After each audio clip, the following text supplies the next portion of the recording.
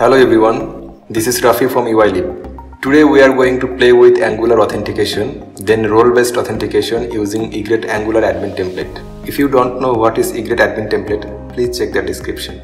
In previous video, I showed how to work with lazy loading and sidebar navigation. I provided the video link in the description. First, take a look at REST APIs which I will be using for authentication.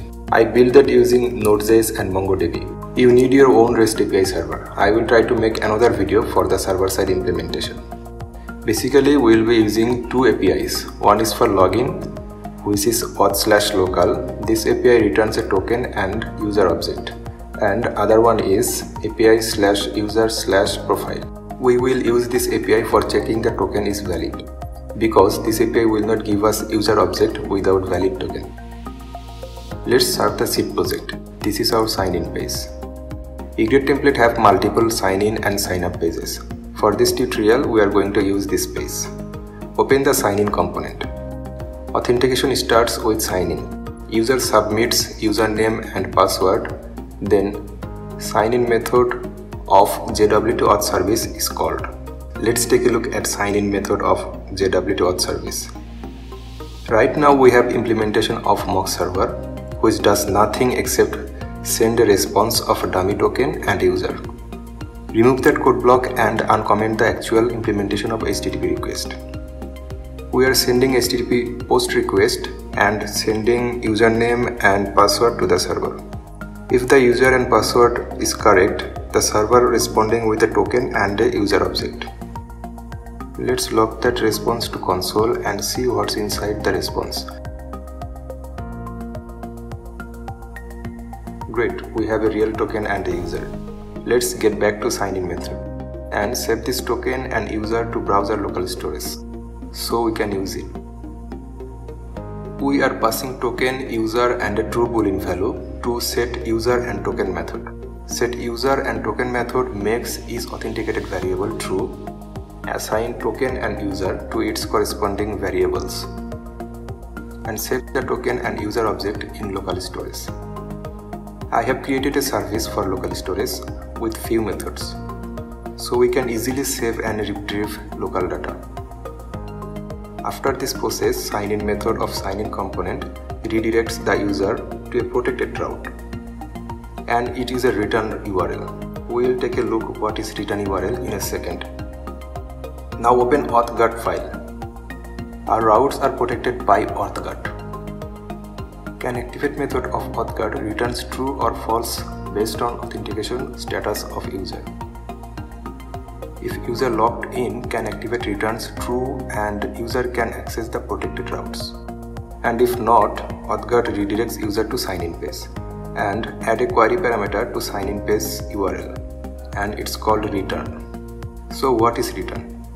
Return is the URL where user wanted to access before sign-in process. We redirect user to this return URL when sign-in successful. That we just seen in sign-in component. Let's see this in action. First log out and hit a protected route. In this case others/bank, but we landed on a sign-in page. And it has a query parameter return, which value is others/blank, and this value is URL encoded. Let's log in with username and password. Great, our user is authenticated and can pass through our auth_guard after sign-in. But what happens when the app is reloaded or user come back to our application and browser still have a valid token? We don't our user login again, so we check browser has token and it's valid. When the application bootstrapped or loaded first time, go back to JWT auth service and take a look at check token is valid method. We call this method inside the constructor of admin layout component. You can call it inside app component, which is root component of application. We call it inside admin layout because we have a landing page and we don't want to check token validity when user lands on landing page because this landing page is a public page. Check token is valid method sends a GET request to API/user/profile and get user object. API/user/profile doesn't give us user object without a valid token, but we didn't provide a token from this method. We provided this token from the HTTP interceptor. Let's open token interceptor file. The intercept method is called immediately after calling any HTTP method. Intercept method can modify or block a HTTP call. Here we are just assigning our token to the request header. So in future for your project, you may need to make lot of HTTP requests, and each request will require valid token, and you don't need to worry about that. It's already done. Let's get back to check token is valid method in JWT auth service. We are doing the same thing what we did after sign in, and error call. If the token is invalid, we called sign out method, which removes data from local storage and redirects user to sign in page. If we reload the browser and open network tab of developer tools and filter by XHR, we can see a HTTP request which have been authorization token in request header, and its response is user object. So that's it for the authorization part. Now let's start role-based authentication. Not every project needs role-based authentication. If you don't need in your project, you can skip it. From the server side, you need to provide a role with user object. I have already implemented role-based authentication on my server. On the client side, we already have roles defined in config file. You can edit the roles as your project requirement. For role-based authentication, we need to protect each individual route. Suppose we want to give access our other/blank route to only superadmin. For that, open others routing file and add user role guard. Then add roles from config inside data object. Now our blank route is only accessible for superadmin. Basically, it's an array of strings. config.authroles.sa is an array and it contains only one string, which is SA. That's why only superadmin can access. I could also use authroles.admin array, and this array contains SA and admin, so superadmin and admin would have access. Let's take a look at user role guard.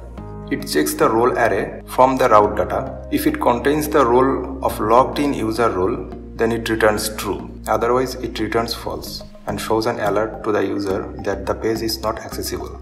Let's quickly add another unprotected route so we can see how a protected route behaves. Let's see this in action. Right now I am logged in as a super user.